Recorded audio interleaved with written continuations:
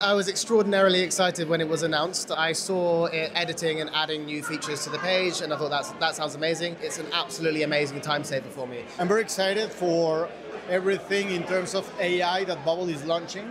I think Bubble is getting ahead in terms of innovation versus the other platforms. Bubble is still like the most professional app builder out there, and it's still leading the market. So I'm very happy about it.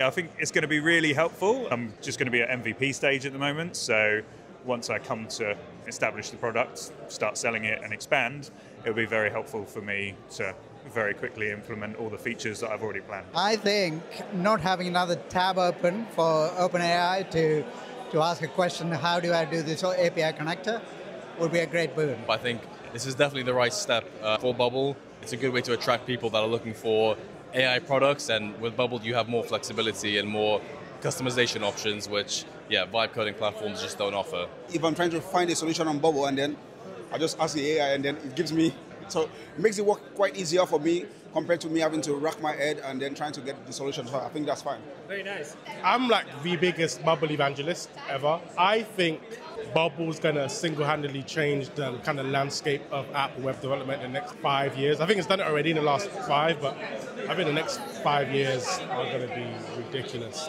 The potential of it is all of the best bits of vibe coding with all of the best bits of Bubble, which is just a really great combination.